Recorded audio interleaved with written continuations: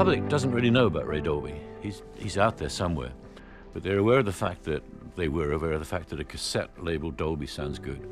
That Dolby surround sounds good. There's a switch, look, I can switch it in and out, isn't that great? You know, and they're kind of aware of the fact that Dolby on a theater marquee sounds good. But all of those things are possible because of Ray Dolby's inventions, which are at the heart of the whole process.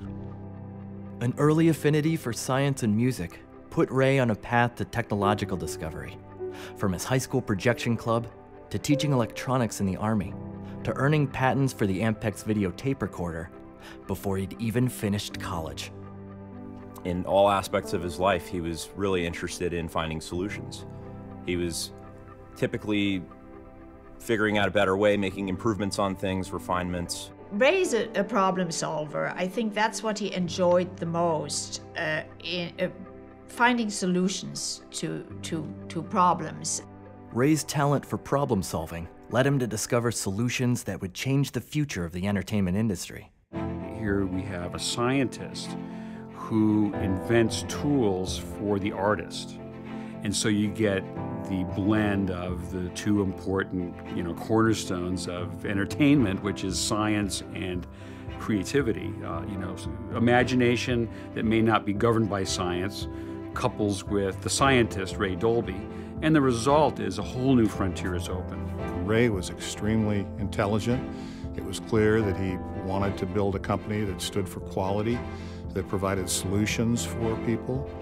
I think one of the keys to success when he was setting up the company and he was hiring on more engineers was, first and foremost, get the technology right and hire brilliant technical people who could support his work, but who could also push him further. Over the years, Ray continued to push the boundaries of audio technology.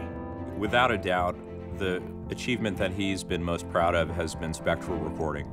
I still remember being downstairs trying to get to sleep and hearing the test signals going off late into the night with 3 doors closed between me and him, and I was still hearing all the different single frequency test tones being played back. Back in the mid-'80s, we started investigating digital recording, even though SR had come along. So we came up with Dolby Digital, which was putting digital soundtracks on film in between the sprocket holes on one side of the film. And so that was clearly a transition from analog-based film into digital sound. And along the way, Ray mentored the minds that would carry on his legacy.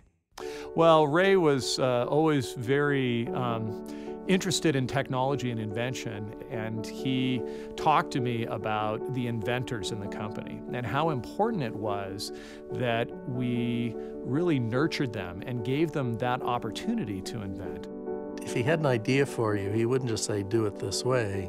He would sort of drop a little nugget of wisdom on you that would get you thinking. And like 3 days later, you'd realize, oh, that would really help if I did it this way. Well, the thing that strikes me about Ray is he really believed in people. And he was therefore he came across as very humble and very sincere. Because whether he was talking to the CEO of a Fortune 500 company or the taxi driver on the way back from a trade show, Ray was deeply curious in who people were and what he could learn from them. Because ultimately, for Ray, it really was about his belief in people and that everybody has it in themselves to do great things. And Ray was committed to creating an environment where that could happen.